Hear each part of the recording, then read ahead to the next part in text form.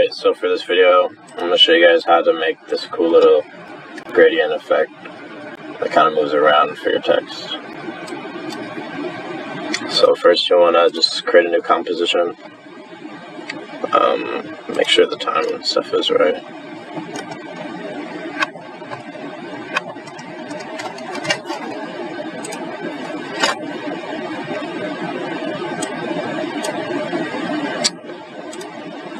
Alright,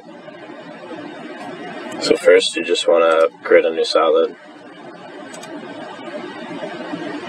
It could really just be any color, it doesn't really matter.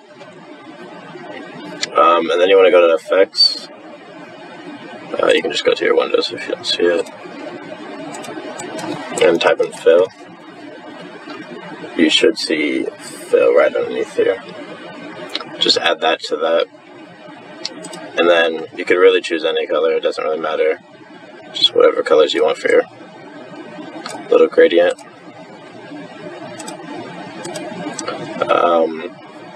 Next, you want to just make sure you're selecting this fill. And then you want to use the pen tool to create like a little wave, or just like really any shape, I guess. So it should mask that.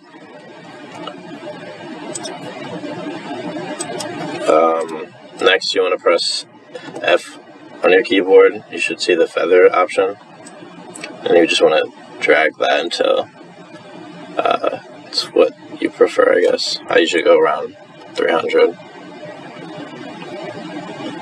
Next, you want to add a turbulent displace. You just type in turb, and it should be right here.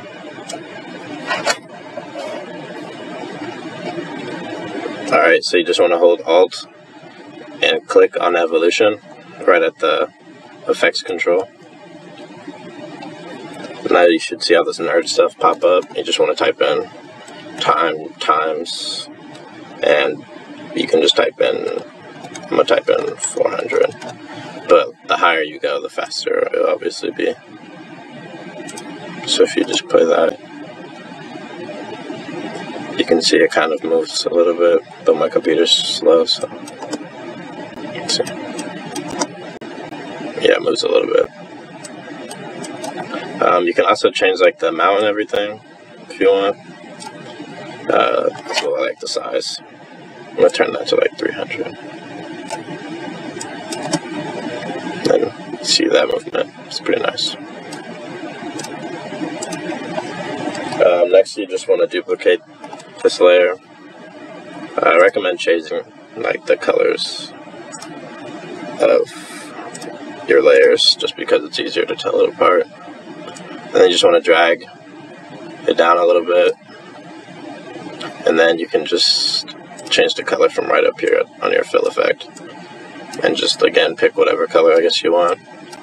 Usually try not to go with like colors that might mix up and become like super muddy, so usually I go like opposite from the color scale or something like that.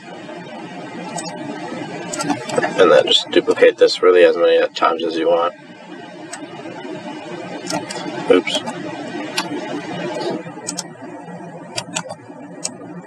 Just keep dragging it down, changing the color.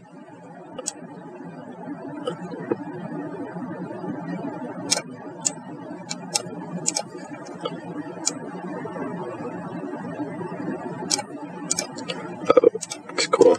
And then I'm just going to do 3 colors, but I'm going to select them all and then drag them up higher just to fill out more of the screen.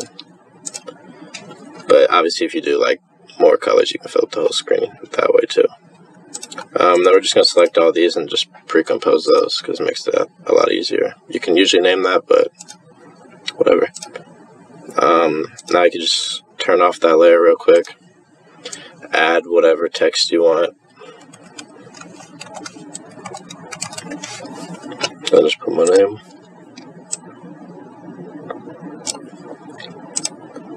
Alright, well usually, here, hold on.